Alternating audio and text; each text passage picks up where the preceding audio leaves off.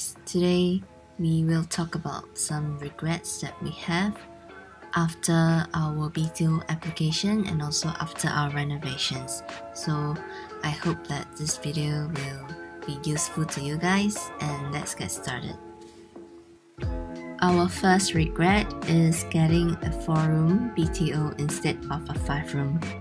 So if you have watched my home tour video, you know that I actually knocked down the walls of my bedroom 3 to create a bigger living space.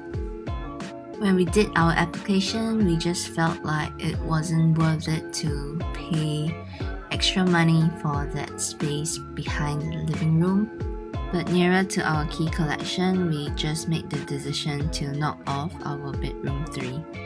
We actually don't really regret the act of hacking down one of the bedroom walls, but we kind of regret not getting a 5-room flat instead. Because with the suggested study area we could have behind the living room, we might be able to keep the bedroom 3 as a guest room.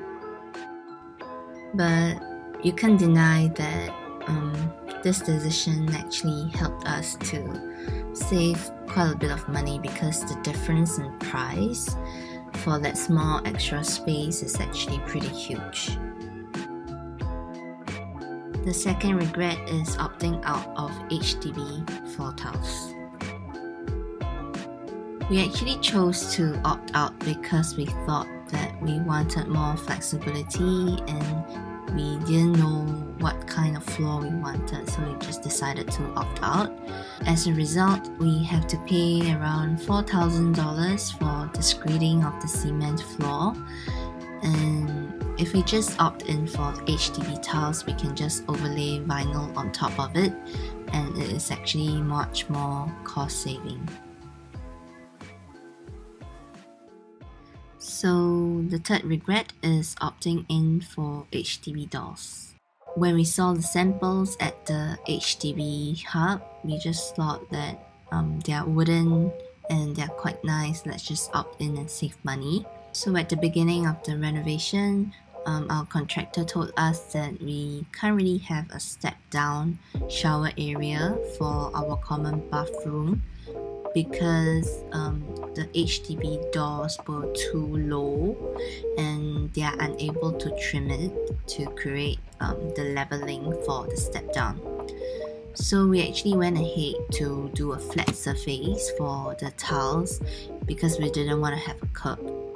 The quality of the bathroom doors were really bad, but we didn't want to change it away because we have really paid for it. So we tried to went back and forth with BSC to rectify the magnetic clicking system issue and also the ugly workmanship of the hinges behind. But every time a rectification is done, another problem arises, and it's just really tiring to go back and forth booking appointments. So we decided to just change out the doors eventually nearing the end of the project. And we still have to live with the fact that our shower area has no step down, so we will definitely opt out of the doors and just get new ones if we were to do BTO again. Before I continue, I would like to share that this video is brought to you by Hometrust, Singapore's trusted review site for homeowners. Today I would like to share more about Hometrust website. So scrolling past the articles and reviews which I've talked about in our previous videos, you will see a section that is really nicely curated where you can explore interior design styles based on the trending themes and very specific spaces such as the entryway, the study, etc. So below this, they break it down further to various smaller features such as vinyl flooring, wardrobe and mirror, so it's really specific. And there's other categorization below. So I find this whole section really meticulously curated and very easy to navigate, so I highly recommend all future homeowners to check it out right now. So moving on, my fourth regret is not shifting out electrical points. So to save some money, we actually kept many of our electrical points at their original locations. So most of these points are now hidden by furnitures because they are like at the corners and not very accessible. Initially, I thought that we are humans and we can actually adapt to the environment. We can easily bend down and access to these points, but I'm wrong. Nowadays, we just fight for the more accessible electrical points. So if I were to turn back time, I'll definitely shift these points up above the desk, above the drawers. The next regret is actually not adding electrical points at the island table. So the reason why we didn't have any is because we thought that doing the wiring through the kitchen tiles and all that is a little bit troublesome, and we didn't want to pay for that. So we just thought that we will leave without a point at that area.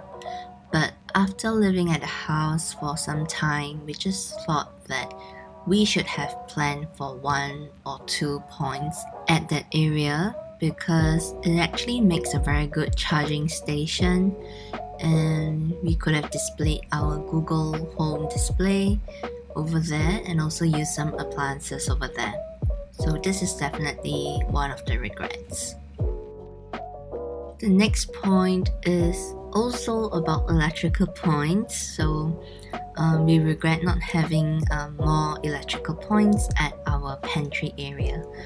So there are 2 original electrical points given, which we use for our vacuum and our fan. And then we added 2 more for our dispenser and coffee machine. So recently my husband wanted to display his Google display at this area, but we didn't have any extra points, so the wire is just left hanging like this. We can actually use a multi-plug or an extension, so this issue is not the biggest to me. The 7th regret is actually the mirror in my common toilet. I think I've mentioned it in my Taobao furniture haul video. I just regret getting this mirror cabinet from Taobao. Sound on, listen to the screeching sound when I open it.